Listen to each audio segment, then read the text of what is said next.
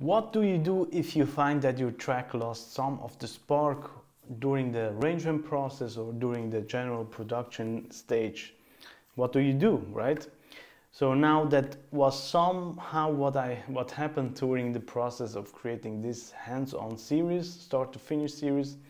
And now I want to be as honest and as transparent with you on this channel as I can be, right? And that's why I wanted to share some struggles and also some solutions to the challenges that I faced during this hands-on series process, right? So I hope you still get some inspiration and value out of this series. And so yeah, let's first start with the struggles, and then I will move over to the screen recording and also share some solutions to the struggles, right? Okay, let's jump in. First explain really quickly how I approach production. Now I try to follow a 70% rule that I made up for myself, which means as long as an idea or a track is 70% as good as my current skill set, so 70% of my current skill set, I'm okay with it, right? Otherwise I will never get out of the loop stage or whatever and overthinking every little piece.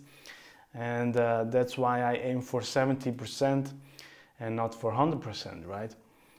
So this series was supposed to be a start to finish series where I thought I would just record the production of a track, right?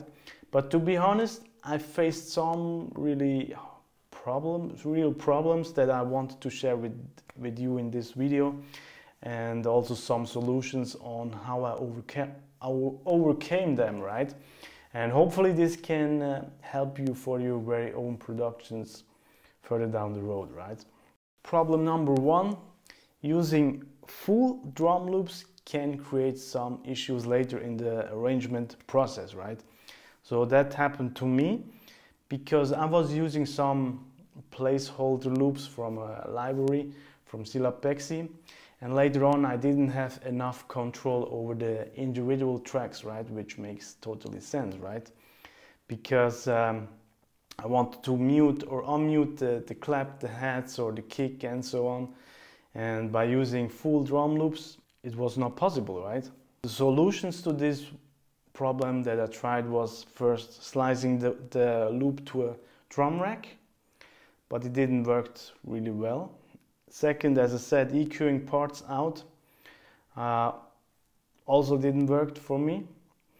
And then the third solution for me that worked was just getting rid of it, right?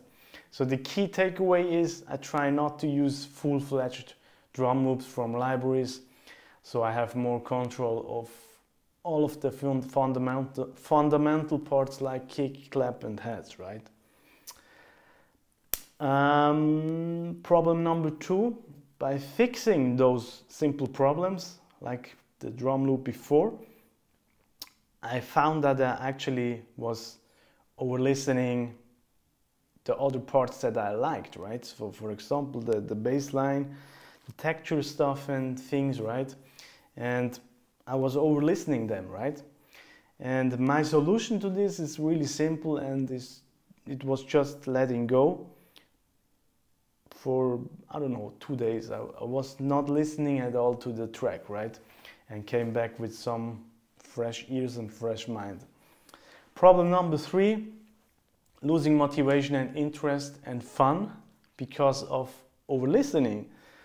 So after fixing the problem with the drums and the bass, it's like a chain of challenges which occurred in over listening all the other stuff, right?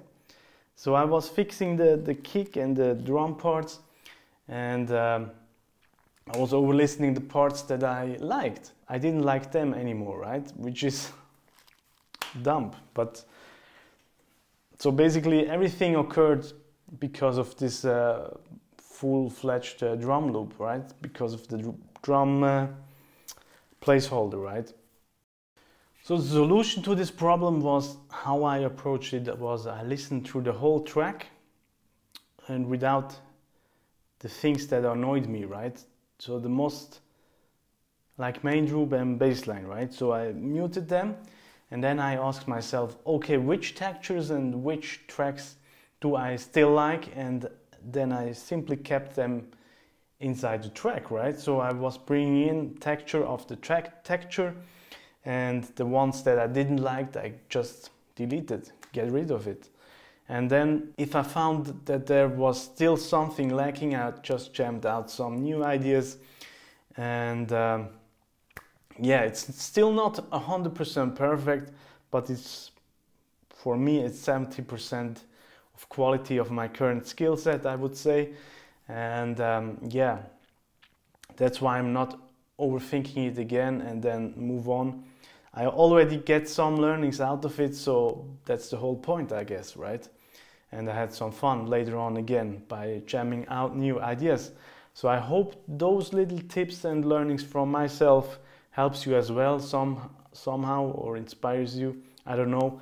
So yeah, now let's jump over to the screen recording and move further to the finishing line of this track. There's another video coming next week, I guess. And yeah, if you want to download my free soft but snappy rominimal kick, Ableton Live kick template, you can do so for free as a little gift for watching this video. It's for free, so yeah, grab it if you like on the link.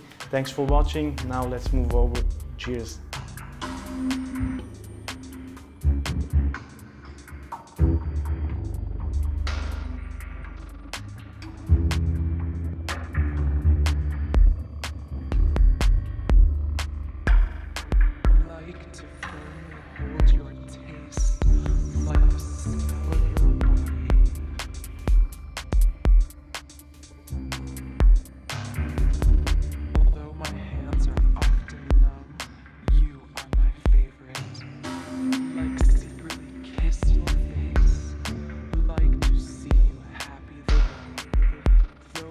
Hold the hair is often